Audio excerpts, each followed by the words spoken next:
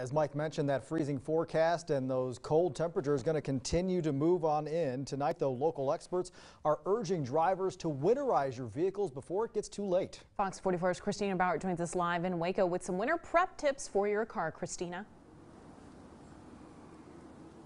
The shop's owner says it is a lot easier to prevent car problems than dealing with them. He says also it can be a lot cheaper too.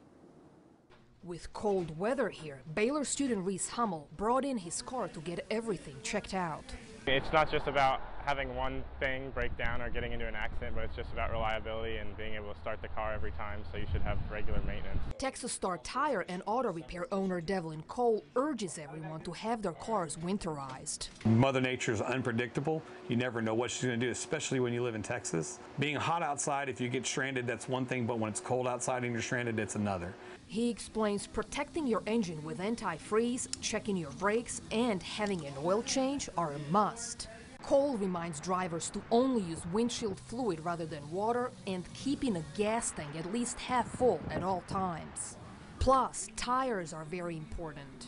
Check your air pressures when the temperature drops, because you can actually have a drop in your tire pressures. Every car should have an emergency kit. Flashlight with fresh batteries in it, a blanket, jumper cables, because if your battery, the cold weather has a tendency of making batteries go dead. Hummel knows the consequences of neglecting your car. You don't want to be broken down on the side of the road. The Texas Department of Transportation says the crews are getting ready to treat bridges and overpasses in our area with a solution to make them not slick. Live in Waco, Christina Bauer, Fox 44 News.